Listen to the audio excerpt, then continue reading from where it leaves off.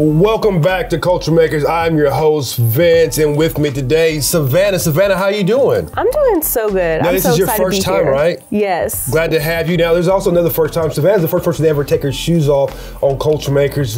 Why? Is because you said that's kind of your thing? That's just who I am. Just I do not everywhere? like shoes. Wow. Culture Makers, bold statement. Let us know in the comments below. Do you like shoes? So when it comes to taking your shoes off, where do you take them off at? Like everywhere? I take them off when I'm driving, even if it's just like down the street to the store. Like to grip them pedals. Okay. I take them off at work. I'm not gonna lie. I walk around the office with no shoes on. And like Sundays in between services, I'll take them off. Okay. So, when you were in school, did you take your shoes off? All the time. Okay. Hey. Do you guys take your shoes off everywhere you go? Let us know. But today we are talking about how do you deal with FOMO and all the things that have been happening in culture lately. So Savannah, here it is. Think about, let us know. How do you deal with FOMO? Fear of missing out. In case y'all didn't know that. I know y'all thought old dude don't know. I know. FOMO. That's what it is. I know a little bit. Yeah. How do I deal with FOMO? How do you deal with FOMO? Honestly, I'm such an extrovert and I love being out and doing all the things. So I feel like if I see someone do something, I'm like, that's legit. I'm just like, all right, next weekend. Like, I got it. Like, I'm gonna do it. Okay. So I just do it. So you see someone do something, okay. So like if a movie comes out, you're like, everybody's talking about it. How about a TikTok dance? Are you the person who's like keeps up on all the TikTok dances because you just can't let one get past you? I watch them. I know them. I don't do them. I don't get FOMO for that. I'm more like, look at my friends doing that. Like, that's legit. Okay. I'm like, you go, sis. I deal with FOMO by turning old and then it no longer exists. It's just a special gift you have. Like, I don't know what age it is, but there's just one day you just like, yeah, I just want some sleep. Yeah. Right? So yeah, I don't know how you deal with FOMO, but here's the deal. Don't let it get in the way of your relationship with Jesus. Like, make sure that you're taking time to read your Bible, go to church, you do all those important things that matter. Don't be skipping tests and, not doing the chores, whatever your parents ask you to do. So yeah, just don't let FOMO get in the way is what I would say. 100%. But live your life, and if you want to wear shoes, wear shoes. If not, don't wear shoes. This world's crazy. Like, celebrities just keep disappearing. Yeah. Oh my gosh. Rest in peace, Bob Saget. Like, were you a Bob Saget fan? I was so sad. First of all, I thought it was fake news. Like, somebody posted it and it wasn't even like a real news thing. It was like one of those Hollywood's Bet, like some random page. Right. They reposted. I was like, that's not funny. Like, we just lost Betty White. Like, don't do that. And then I kept scrolling and of course, just gotta Google it yourself. Gotta look it up. Fact check. Always fact check. Don't believe everything you see. And I saw it was legit. And I was so sad. So So how you gonna lose Betty White, Sidney Poitier, and Bob Saget in like less than a month? What? You didn't know about Sidney Poitier? No. Oh my gosh! Wow. Take a moment. I'm glad we're having this talk now. Yeah, I'm sorry you just found that out. That's things happen. Yeah. And other news, I don't know why this matters, people talking about this, but Mark Wahlberg is working out with his daughter's boyfriend. He's a cool dad. He is a cool dad. He's not a regular dad. He's okay, all right.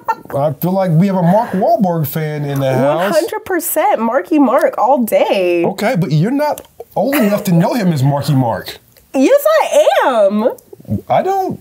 How old do you think I am? You don't have to answer that. We don't have to get into that. Culture Makers, we don't talk about age. We ain't got to get into that. We just established that I'm the old dude, and that's cool, because I'm like a father figure here.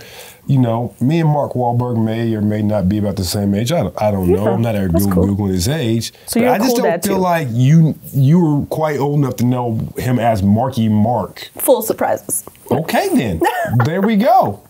Savannah knows everything. Except that Sidney Poitier passed away. Yeah. I've never worked out with one of my daughter's boyfriends, but hey, if he gets a matching shirt, one day we'll see what happens, you know? We'll see what happens. Let me ask you this. Are you a sports person? That's a no. No. There are anywhere, depending on the season, between 4 to 6 hosts on Culture Makers, and only one person pays attention to sports. I guess the rest of you guys are busy reading your Bible, on TikTok, 100. I don't know. Culture Makers, are we as a show sports people, those of you who watch? Because, you know, the NFL... Someone out there is. Yeah, the NFL's taking off the playoffs. Who do you got? Just let me know in the chat. We won't go through all the teams and ask, because apparently Savannah does not watch sports, but that's okay. I just embarrassed like my whole family on that, but I don't. Why did you think you embarrassed your whole family on that? So I'm the only girl in my family. I Okay. have 4 brothers. What about your mom? 2 nieces. My mom, yes, Okay. for sure. But like generationally, mostly male cousins and some female cousins, but they live further away. So like, it's a whole thing. So they're probably just like, are you serious? Like, we taught you this. Like, we raised you watching football. And then you were like, nope. Yeah. I left Texas and was like, sorry. Okay, well, we're glad you're here. Glad you're I'm here. glad to be here. Texas people, you know, shout out to you. 100%. Why do people in Texas think it's just like its own country? It's the best state. There's everything. That's everything what you everyone need. says. Like, it's And Houston just... is the best city in Texas. So Oh, okay. Shout out Houston. Here we go. Have you posted your 10-year challenge on social media yet? I have not posted Are you it. going to participate? I will participate. Okay. I've been scrolling back, checking it out. The Lord's done a lot, or are you like... 100%. 10 years ago, I actually did not love Jesus. Oh, okay. Yeah. All So right. I lived like a whole different lifestyle. And when I'm looking back, I'm like, man, I was a heathen. I was out there. Oh, I was out there. I was. heathen. I really was. Okay, so... But I have Jesus now. Were you living in Houston? I was. Heathen in Houston.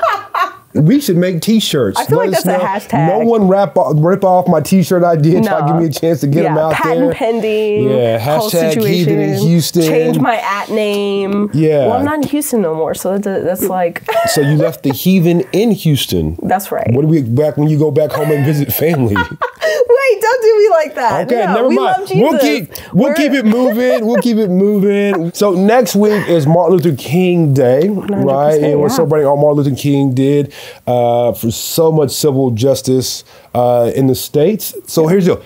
How do you celebrate holidays that for the most part aren't as traditional as Christmas or Thanksgiving, you know? How do you do that? How do you celebrate those different holidays?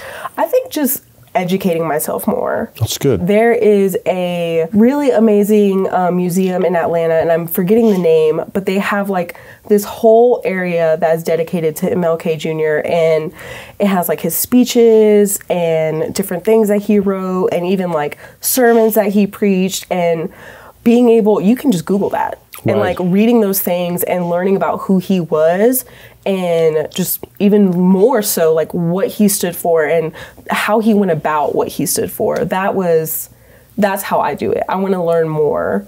That's good. That is it right there. When you come across a holiday you are not familiar with, Yeah. take the time, do some research, fact check, right? Fact check. Always. And go in and let's figure out, hey, what's this all about? Why are people celebrating? Don't just let it be a day off school, a day off work. Man, but fact check, figure it out. Shout out to Martin Luther King, entire family, and all that you have done. Appreciate you. Now we have some questions from our students here. This is why we do this. We want to know your questions, so put them again in the chat, in the comment. Gabby wants to know if you have any suggestions for motivating your friends to attend church. Yeah. That's a really good question, Gabby. I think just being consistent with invites, but not putting pressure on them. I think just making it casual, like, oh, what are y'all doing this weekend? Like, oh, okay, cool. Hey, I'm going to service at 10 o'clock. You want to go with me? And it's like, no, I'm busy. Like, okay, cool. But like being consistent about that, like having that a regular conversation of like, oh man, at church, like I did this, or at Switch, like we played this new game, or they played this new song, or, you know, maybe in the car with your friends playing these songs and they're like, who's that? And you like allowing opportunities to talk about it without being like, go to church with me, because nobody really responds well to that. But being consistent. I like that. Next question. It says by the name of Jobs. Okay. I don't know if that's... Hey, Jobs, shout out to you if that's your name. Is it Jobs? I'm so sorry. Y'all know I do not like mispronouncing names. Job says that there's a lot of pressure from social media and the outside world to hop on trends. How do you deal with that pressure, and what do you think about trend setting / following these trends? Yeah, man, that was a hard question. Honestly, I think not falling into those things really just comes from knowing who you are. You know who you are from scripture because of who God says you are. But also, like, what are your skills? What are your talents? God has made you individual. That's who you are. He's like, here's this talent, here's this gift. And tap into that and not focusing on someone else's talents or someone else's gifts or what society is saying is this new cool thing. Because new cool things are always going to change. You know, you've seen a few of them. Okay, that's an old person joke. I agree with all that. And that's what Culture Makers is all about, obviously. We are not here to ignore what's happening in the world, but see, hey, how is we as Christ followers can be like, hey, set the culture, right? Don't let the culture determine what we do, but we set the culture and trend. We don't ignore the things in the world because that would be ignoring people. Yeah. And that's not what God's called us to do. He's called us to love people, to pray for people. And we're just here to help you guys think about what's the best way for you to do that. So thank you so much for asking your questions. Remember, comment below, ask your questions and all the things, like, subscribe, and then just tell us how much you like Savannah, how awesome she is, because she's great. So thank you for being here. Anything else you want to share before you get out of here? Or no, man, I'm glad to be here. I'm super excited to read your comments and get to know y'all, answer more questions.